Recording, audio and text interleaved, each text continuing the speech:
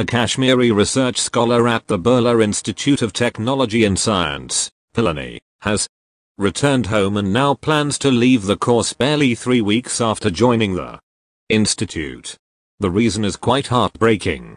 The 27-year-old said that he was threatened and subjected to racial slurs from fellow scholars.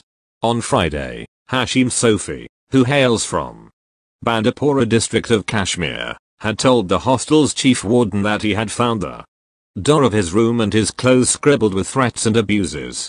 Incidentally, it was the same day that Union Home Minister Rajnath Singh asked all the chief ministers to protect Kashmiris staying in their states from harassment. A group of people were standing outside. I had an argument with them and asked them why they were doing it secretly rather than saying it to my face, the Bandipur boy told the Telegraph. Sophie said that the fellow scholars proclaimed him a terrorist because of his Kashmiri origins.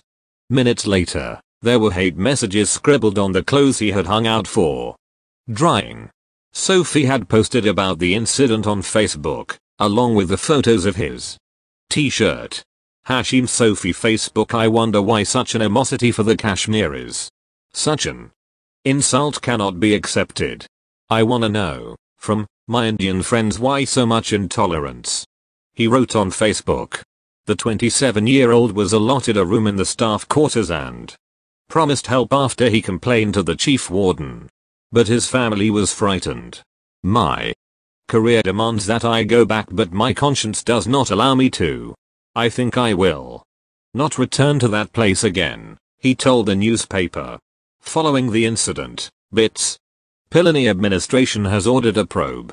The student had met the chief warden today. We learnt that the research scholar was not in his room and left without informing the project investigator and institute authorities.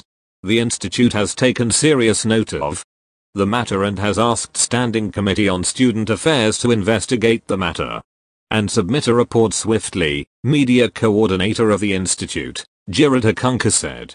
Sophie had joined as a junior research fellow in Pharmacy, Science and Engineering Research Board. This is not a one-off incident.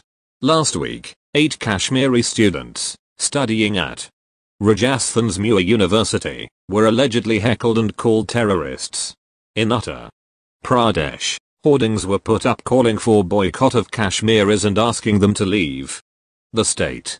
The Meerut police arrested Uttar Pradesh Navniraman Seva chief Amit Yani, who was responsible for the hoarding on Sunday.